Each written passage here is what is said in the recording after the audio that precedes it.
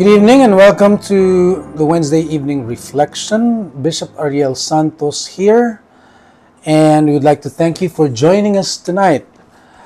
And we would like to look back tonight on the celebration of the Feast of the Lord and Giver of Life last Sunday.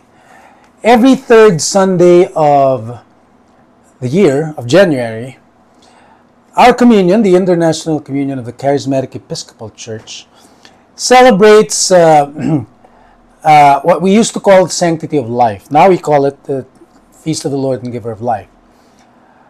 Along with many other churches and denominations, especially in the West, in the U.S., January is, that's the month they chose. We coincided, we choose the nearest Sunday to January 21.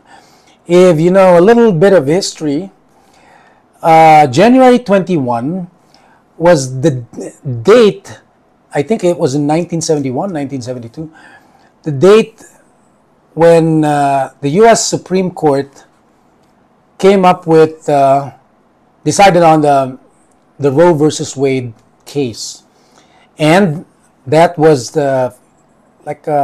became a landmark.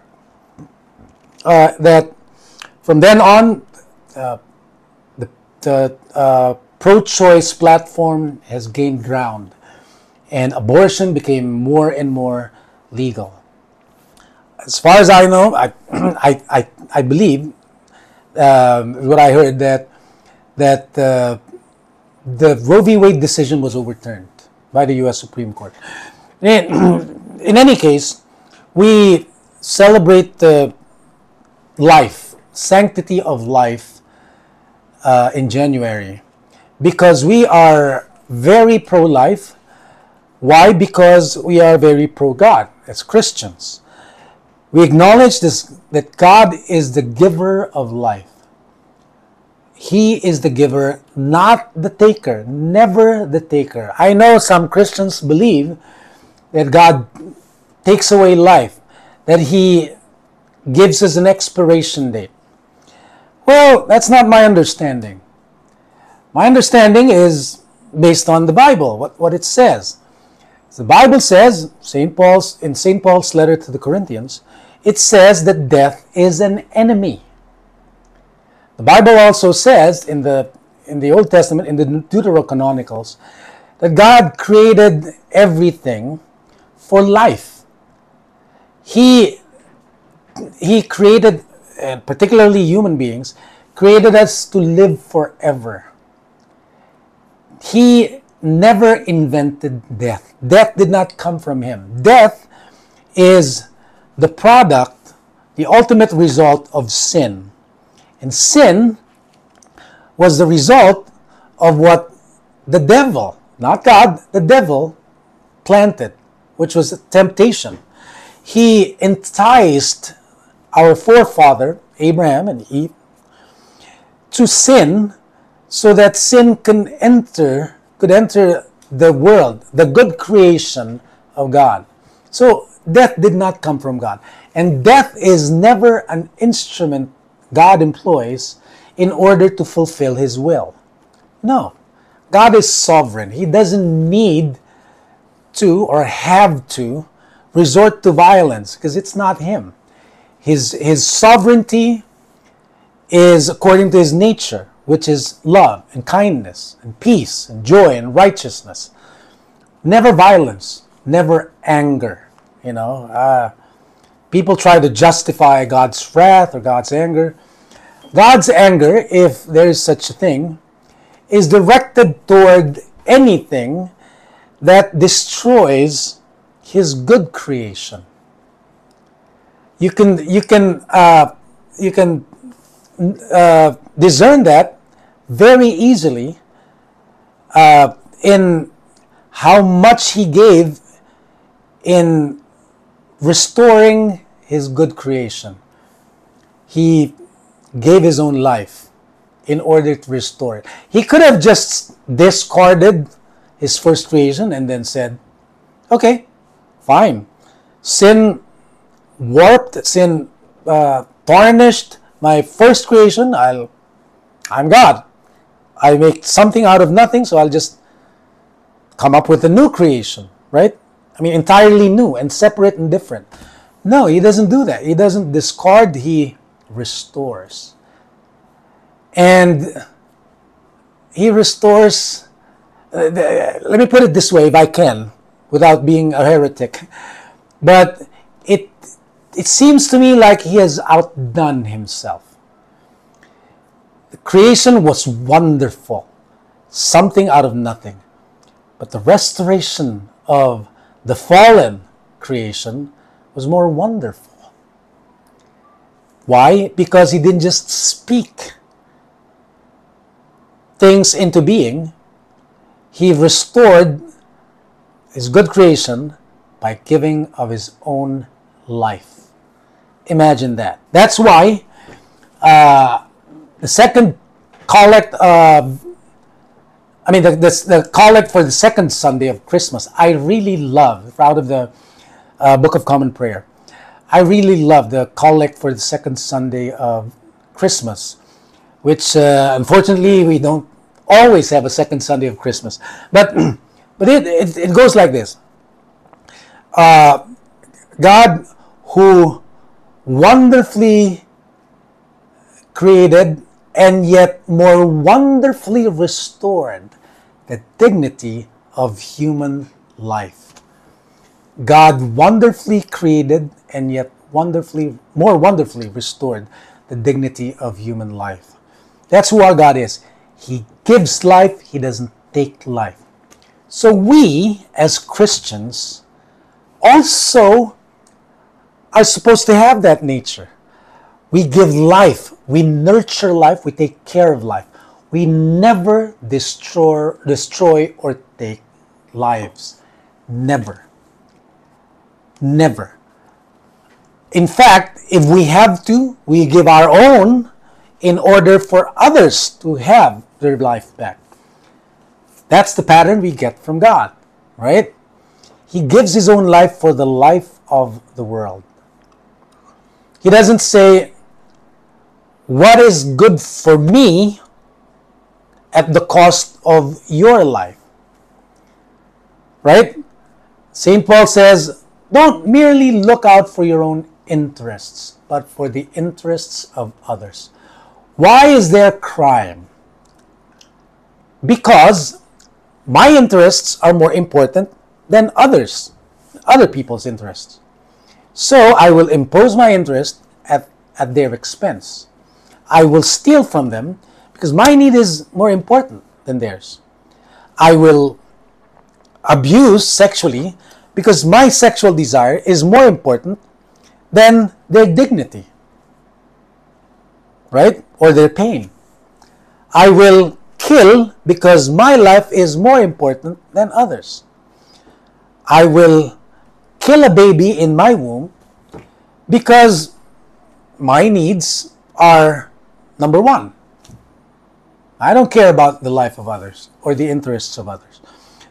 Not the example of God. Example of God, as we see in Jesus Christ, is, hey, they're dying. My children are dying because of sin. The ultimate result of sin is death, right? They're dying. They're sick. They're miserable. They don't have peace. They're depressed. They're stressed.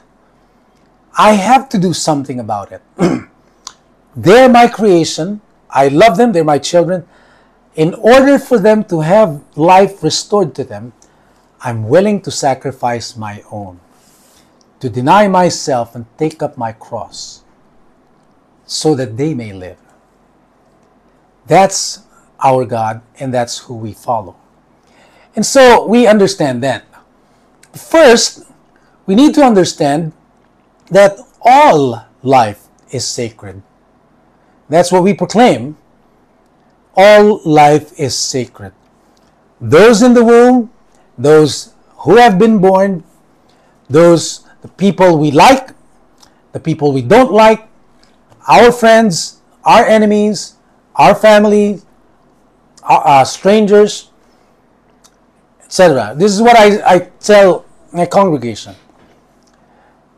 The term loved ones is to us, or should be to us Christians, a misnomer, because we are commanded not to pick and choose, but to love our neighbor as ourselves, right? Good or bad, likable, unlikable, lovable, unlovable, funny, corny, offensive, despicable, or nice. No, we love indiscriminately. God makes the sun to shine and the rain to fall on the good and bad alike, on the righteous and the unrighteous alike. That's who our God is. Our God is love, and love doesn't choose. Love always gives.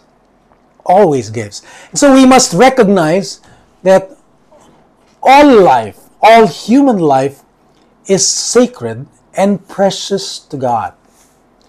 It is wrong to think, and some Christians do this, but it's wrong to think that we are the chosen people and others are unfortunately not. It is wrong to think that we're blessed and they're cursed. It is wrong to think that we are forgiven and they're not. Right? And sometimes we put a limit to the mercy of God. We say the mercy of God and the grace of God only covers the sins of people like me, because we don't sin that much. Well, James says, you violate one commandment, you actually violate all. So we're all guilty. There's none righteous, no, not one. All of us depend on the grace of God. And that grace is so great and so inclusive that no sin is beyond forgiveness. Where sin abounds, grace abounds a little. Is that what it says? Where sin abounds, no, this is what it says is, where sin abounds, grace abounds all the more. It doesn't say grace abounds as much, but all the more, which is characteristic of our God. His grace is more than sufficient. His blessing is more than sufficient. And which is why we shall not want, if we realize that He's our good shepherd. He doesn't just give what we need. He always gives beyond. That's our God. That's the Father in whose image we were created. It's the Father we should take after. So, may we value life, not just our own, but more especially the life of others. The needy, especially, the least, the lost, and the lonely. And we don't pick and choose. You know, like Jesus said, don't just give a party for your friends and relatives. No, invite especially those who cannot repay you.